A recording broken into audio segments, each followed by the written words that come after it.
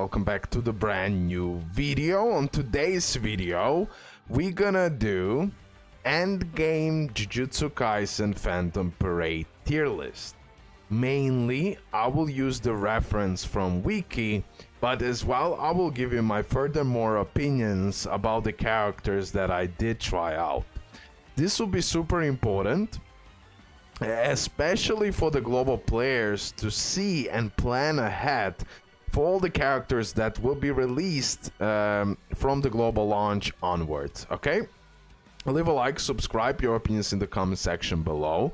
No worries, as soon as I test all of those characters, at least most of them, I will create my own tier list, but specifically we're gonna more focus on global launch and as well providing that end game tier list, so you're gonna know much more to plan ahead. Leave a like, subscribe, your opinions in the comment section below, and let we start. First, I will start with tank.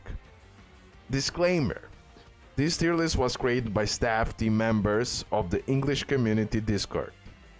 It is made mostly with manual mode in mind, so keep in mind that some rankings could change when considering auto mode. Characters are divided between damage, support, and tank lists. Use the tabs, blah blah. So here I will show you the tier list from SS to C for both tank, support, and damage dealers. Okay? So first of all, we're gonna talk about this two SS tier tank characters. I will briefly talk about the characters, briefly mention what they're capable of, and we're gonna move on. I don't want to waste too much time, so we focus on most important things.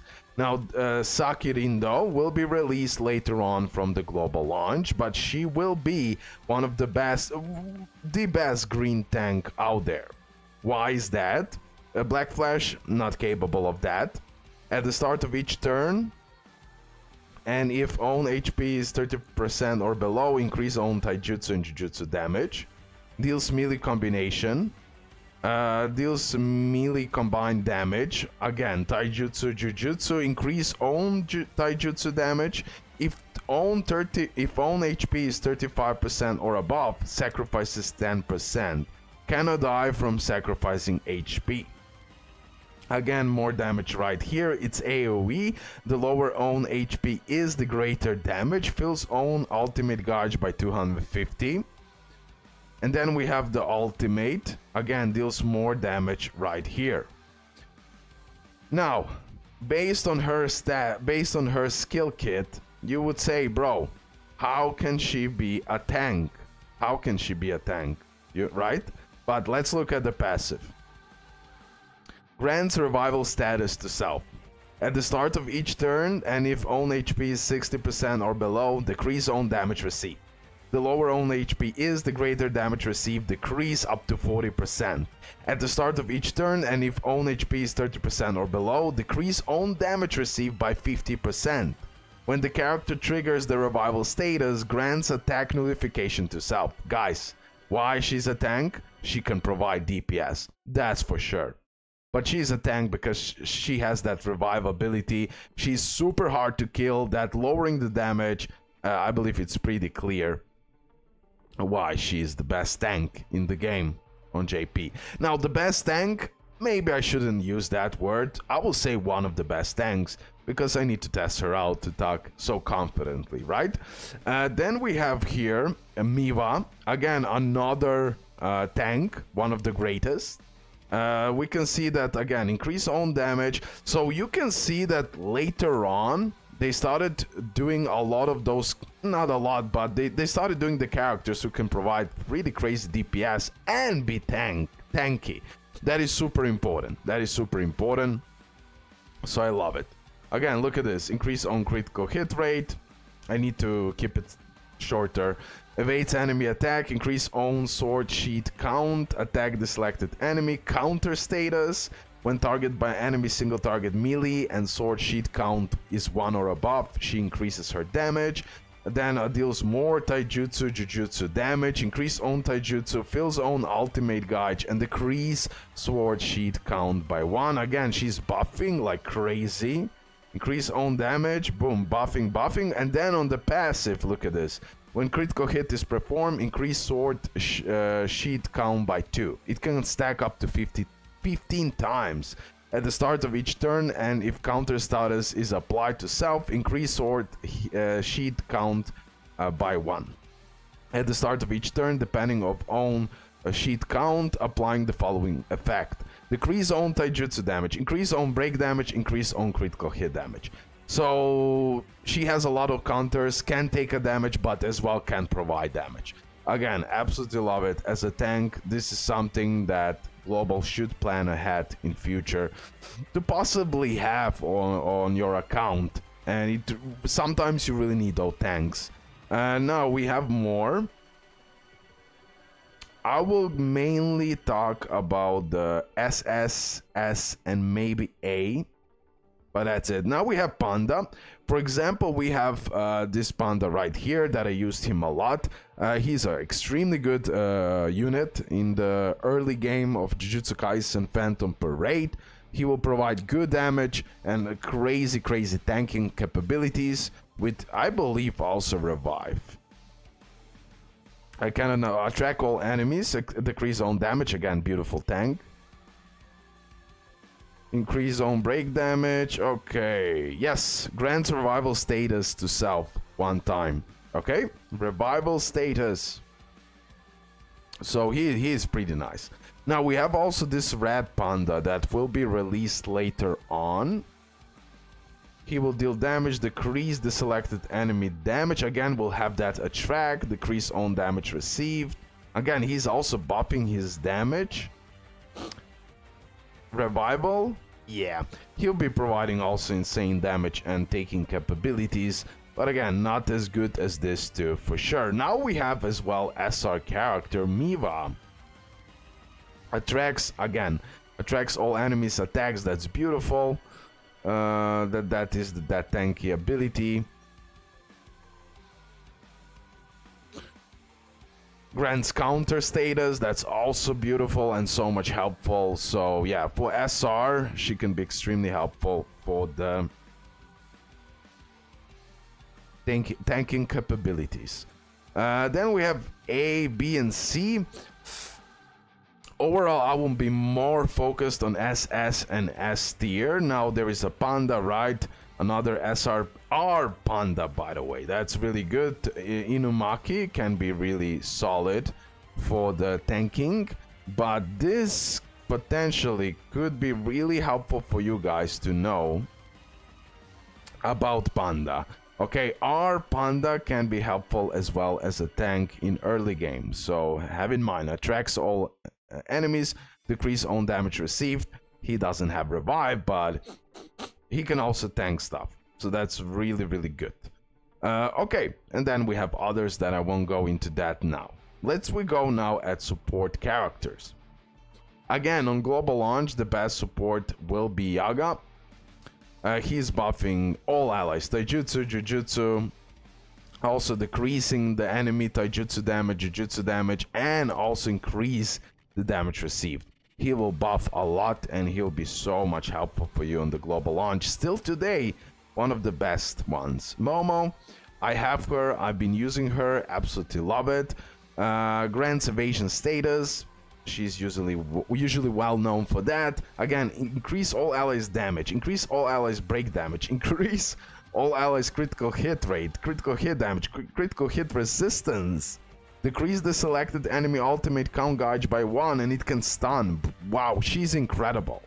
She's top tier support and one of those units you will like to have in future. Not the meta, but in a meta of support, yes. We have another Yaga, this one SSR. Again, he can provide as well insane buffing that will be extremely helpful for you. We have as well Gato, increase on critical hit rate damage.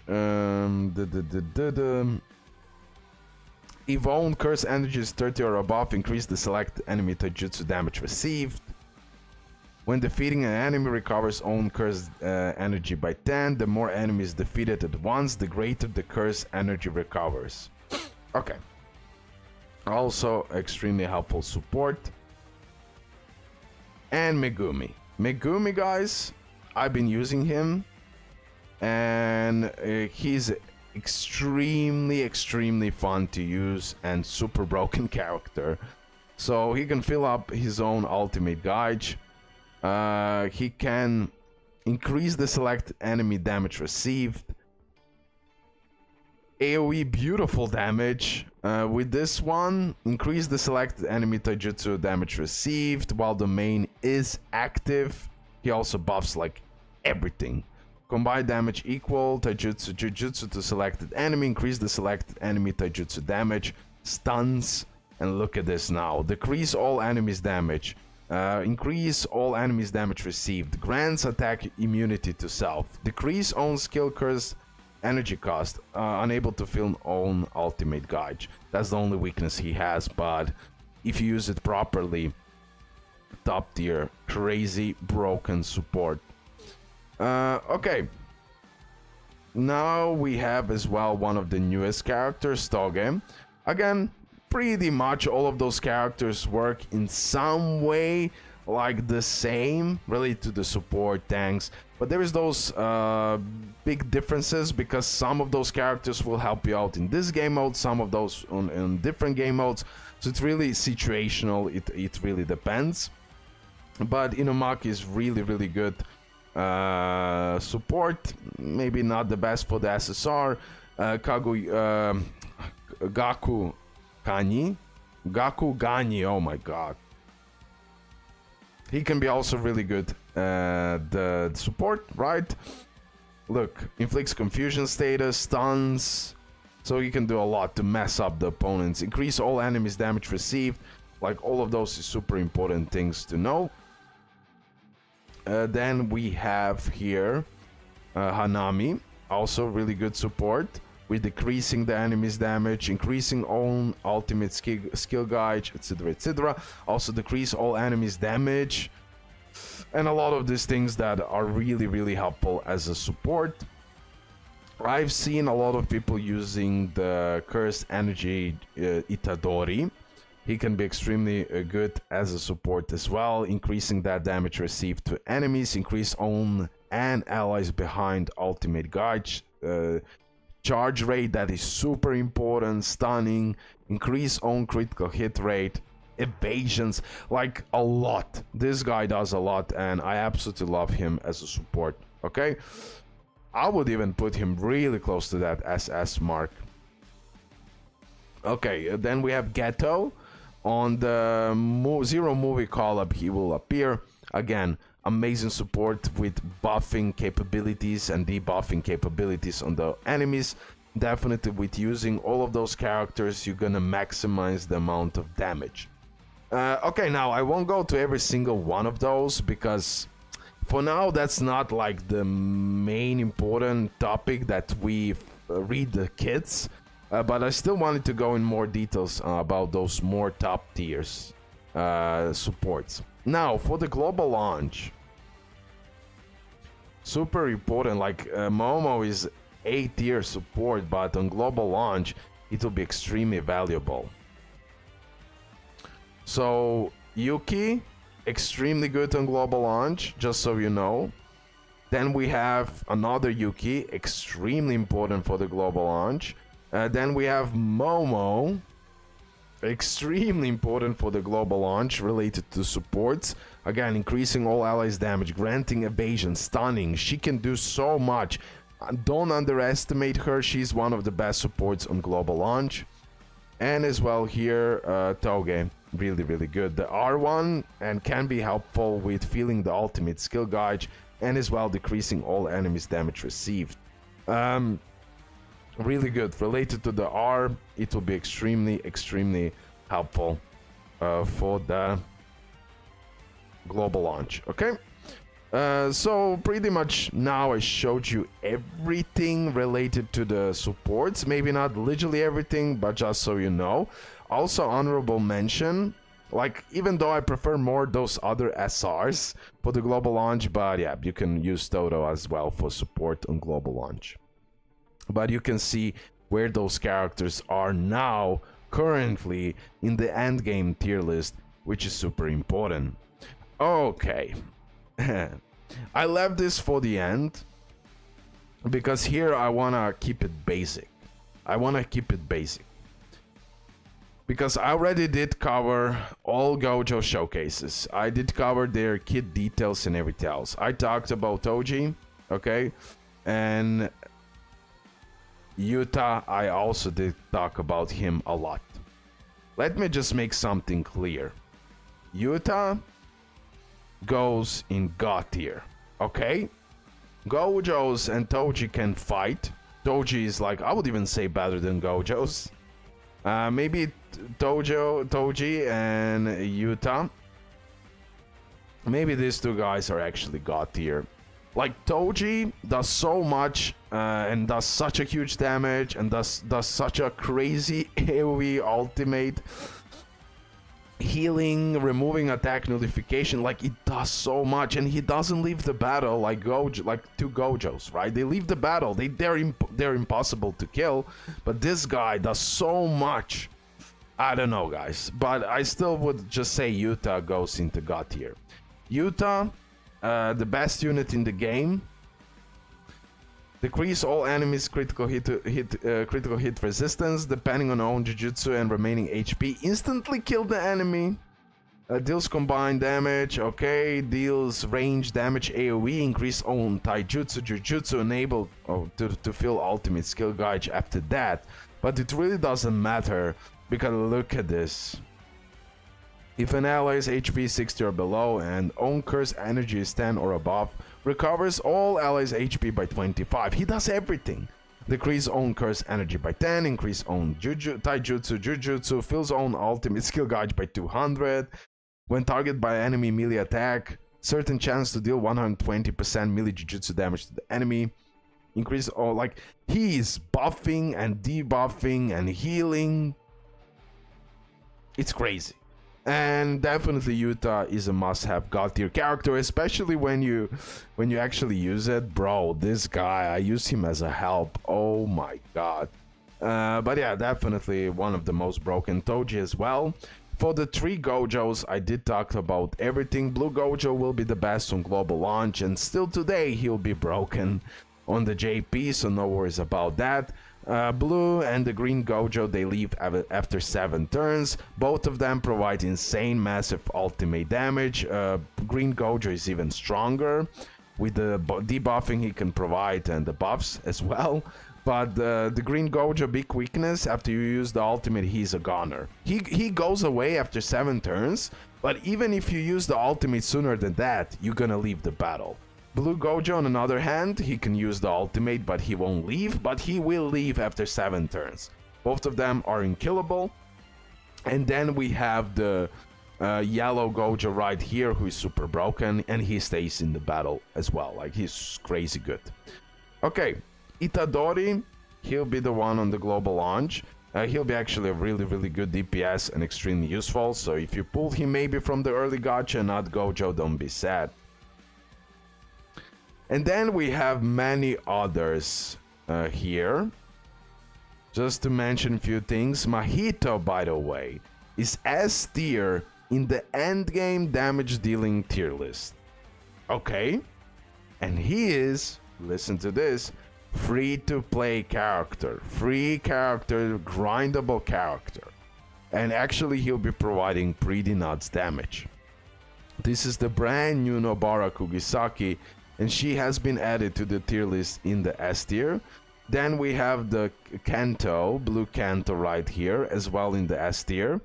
And we won't go now in much analysis here, because they all do insane damage at the end of the day, but some of them just do much more. And mainly, I wanted to talk about these God tier units right here. And for the damage dealing, that's like priority to know. Okay, also really good Rat Itadori for the damage purposes, and overall he's also increasing all allies break damage, also doing a lot and provide insane DPS, so really helpful. And then we have these two characters that will be on global launch. Yogo will be a little bit later on, but really insane DPS, and then as well Kugisaki. I did already talked about her a million times, so I won't go in much details. We have Red Nobara, who is also great. And as well here we have Maki, right? Yeah, also providing really good damage. Really crazy damage. A tier, I talked about this. B, C, you can check it out for yourself. And that's pretty much it. Again, I went in the details where I wanted to go to learn something for myself as well. Few things that I wasn't sure yet. But definitely that's it. Hopefully you did enjoy it. I didn't want to go in like full-on detail explanations because for now there is no need. Let's wait for the global. I will create my own tier list. I will also create the global launch tier list. Just so you know, for the re-rolling and everything, I will do my best, so no worries about that. Hopefully you did enjoy it. Leave a like, subscribe, your opinions in the comment section below. And yeah, see you next one. Bye guys!